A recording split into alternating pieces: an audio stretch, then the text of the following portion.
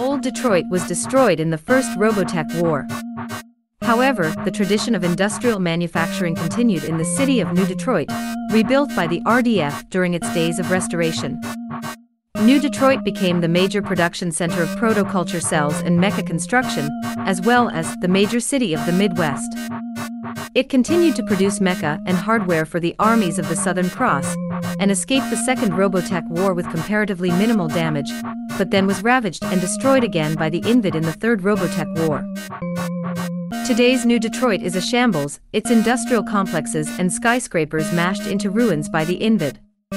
A few of the newer, better constructed buildings still survive. Although battered and mangled, they include the new Penobscot Tower, the Fox Theater, and the glittering Renaissance Center Shopping Office Mall. Huge mounds of rubble, once majestic 21st century constructs, block a tangle of roads, streets, and 20th century railways.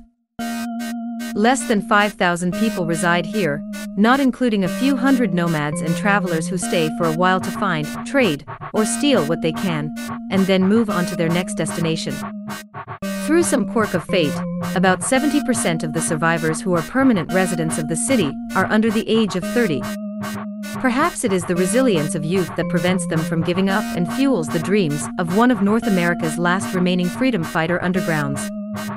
Bandits are also a fact of life.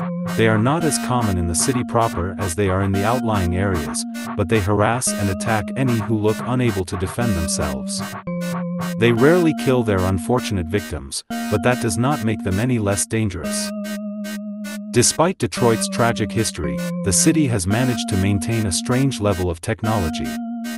Those who live in the city are used to making do with what they have, scavenging a few relics of the past like flashlights, batteries, finely preserved army knives, or sometimes even a functional vehicle from the past 40 years. Storage tanks of gasoline and other petroleum products are plentiful if one knows where to look for them. A handful of turn-of-the-century factories and tiny workshops have been restored and can create and repair a number of things, from common household items to metal products. The river still offers a great means of transportation, as well as a place to hide contraband from the Invid, and the dozens of sailing and motorboats, rafts, and barges that dot her shores attest to this.